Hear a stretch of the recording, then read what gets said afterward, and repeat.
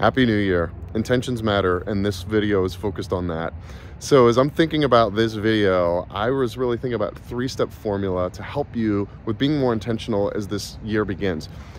In so many cases, we can sometimes get caught up in the check the box. And that's essentially, I'm using last month's video as a way for me to really be able to reflect this and offer value.